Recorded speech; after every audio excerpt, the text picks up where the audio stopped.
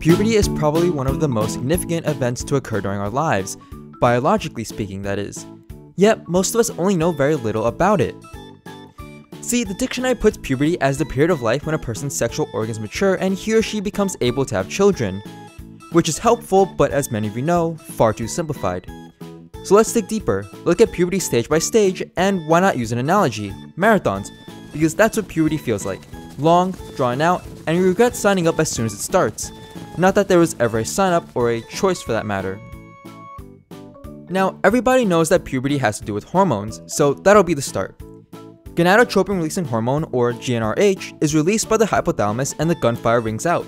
The seemingly endless journey of puberty has officially begun. That trigger then stimulates the nearby pituitary gland to increase the production of luteinizing hormone and follicle-stimulating hormone, yes, in both sexes. In males, pubic hair begins to grow, luteinizing hormone drives production of androgens in the testes like testosterone, while follicle-stimulating hormone drives the growth of seminiferous tubules, preparing for sperm production. In females, the two hormones signal the ovaries to prepare for the release of estrogen and menstruation. First stage of puberty, done. Second stage of the race. This is when changes become visibly noticeable. Males, a leaner, more masculine body begins to develop under the influence of testosterone while the testicles continue growing. Females, pubic hair may begin to grow and estradiol drives the breasts to begin to develop, and both genders experience growth spurts. You know what? This is actually getting a bit drawn out, so let's hail a taxi and speed up / cheat a bit. Stage 3, the reproductive organs of both genders begin to grow in size, males, voice cracking rises from testosterone stimulation and unwanted erections pick up the pace. Females, estrogen production begins to induce menarche or the first menstruation cycle in 7 out of 10 girls, all while armpit hair and acne begin to appear. Almost there.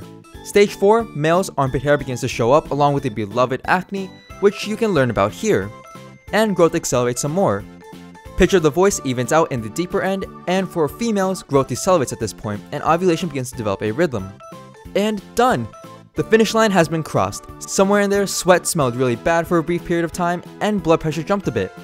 There were a few uphill times, a bit of hormone-driven psychological cuckoo-ness, some not-so-glorious moments, and the occasional voice cracking that sounded like someone gave a middle schooler bubble wrap.